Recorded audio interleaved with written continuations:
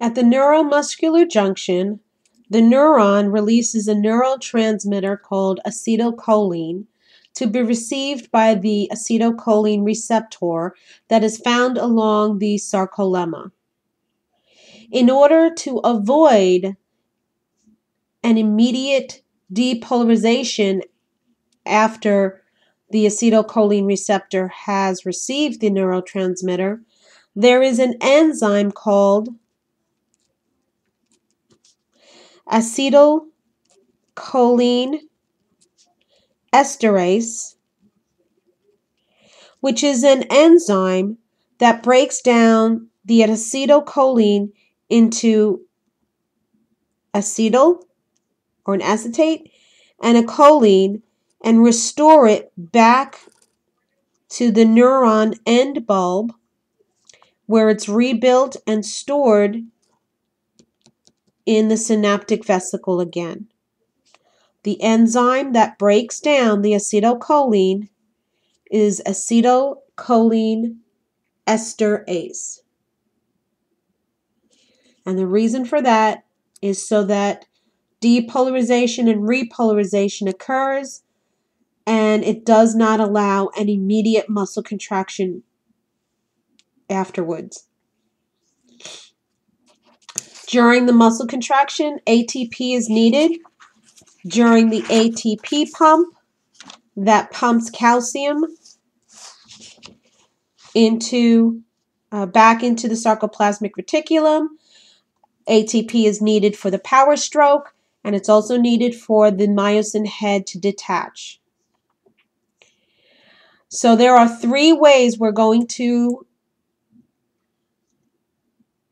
find energy sources for the muscle contraction. And the three ways are aerobic cellular respiration, creatine phosphate, and by anaerobic cellular respiration. At rest, the ATP is produced by aerobic cellular respiration. Aerobic referring as with oxygen. Glycogen, muscle glycogen, found within the muscle,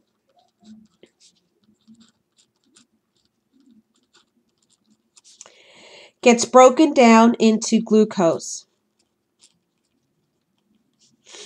This glucose then is broken down into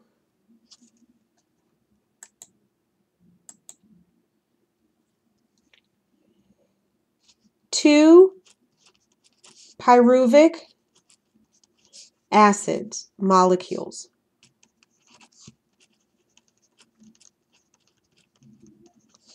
By glucose breaking down into pyruvic acid, this is known as glycolysis. One of the steps of aerobic cellular respiration. If muscle glycogen is not available, adipose cells are broken down into fatty acid and an alcohol. If you recall, adipose cells are triglycerides. Any proteins are then broken down into amino acids.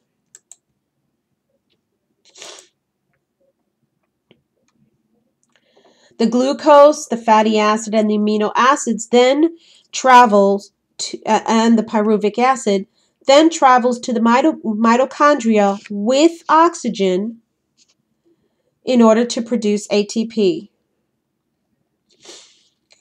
The aerobic cellular respiration is the most efficient energy source.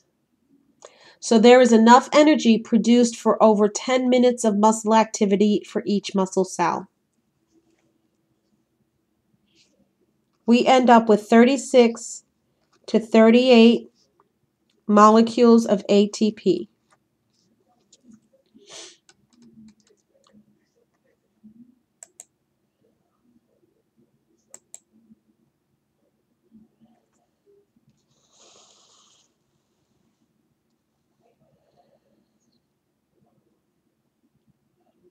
Any extra, or the ATP is used for the muscle contractions. Any small amount of ATP is used for muscle contraction to maintain muscle tone and muscle posture. The second form or energy source for muscle contraction is going to be creatine phosphate.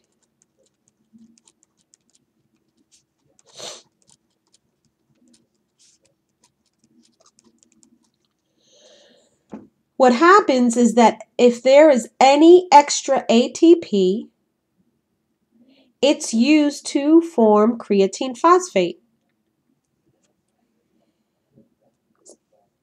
For instance, if you eat and you go to sleep, what happens is that you have all this extra ATP that you're not using up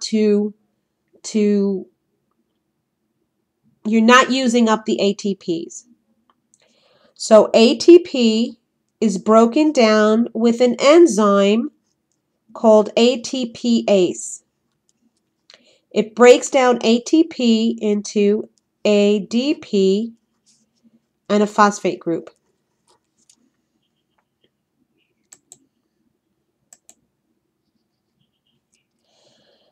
Then this phosphate group binds with creatine. And the enzyme for this is called creatine kinase.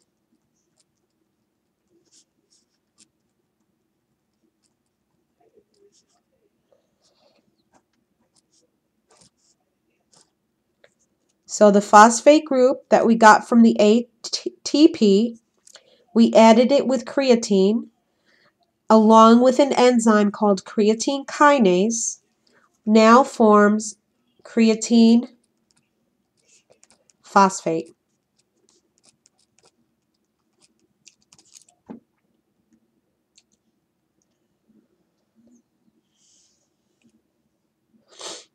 Any energy that's stored within the creatine phosphate is stored within the bond of the creatine phosphate.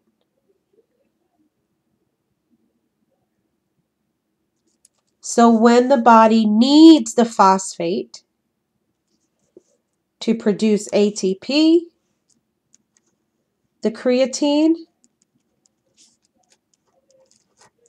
is broken down back into creatine and the phosphate group.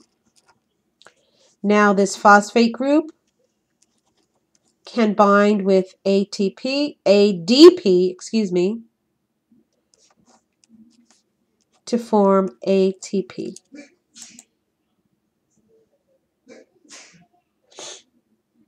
Sorry about that.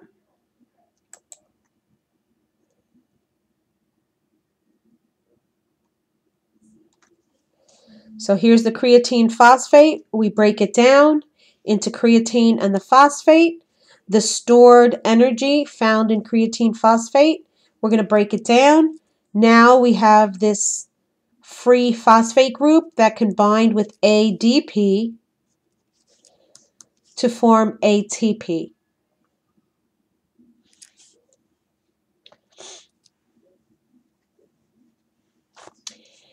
As someone begins to exercise, the ATP in the muscle cells are usually the first one that's used. During exercise, ATP is actually provided by aerobic cellular respiration, aerobic as in breathing.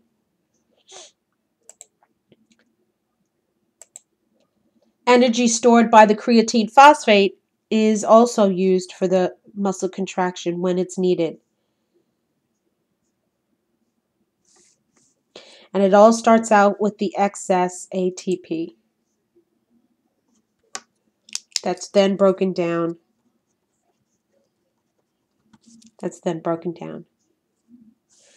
The third energy source for muscle contraction is anaerobic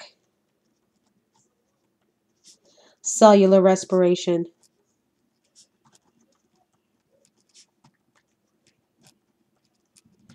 Anaerobic means without oxygen. Without oxygen.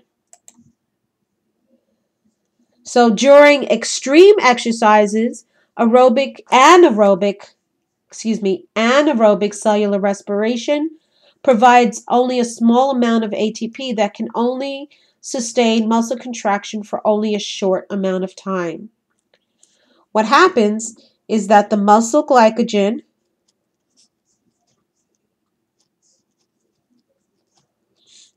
is broken down into glucose.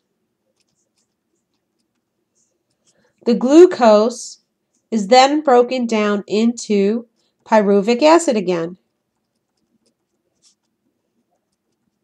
2 molecules of pyruvic acid.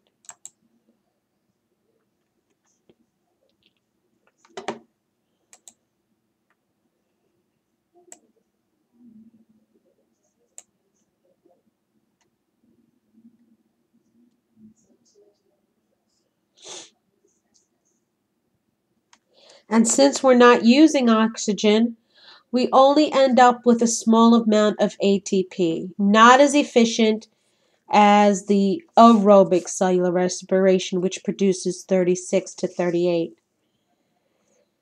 Here we only gained perhaps 2 ATPs. This is only enough energy into pyruvic acid, which then breaks down into lactic acid.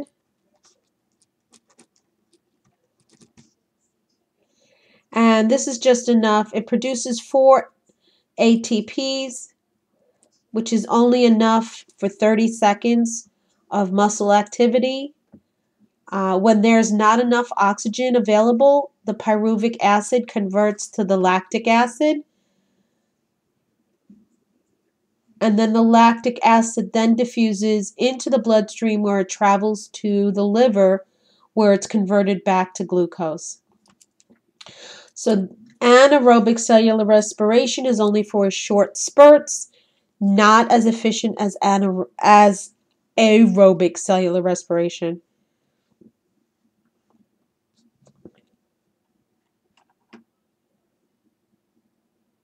So there you have it, the 3 sources, the 3 energy sources of ATP for muscle contraction is aerobic cellular respiration, creatine phosphate, and anaerobic cellular respiration.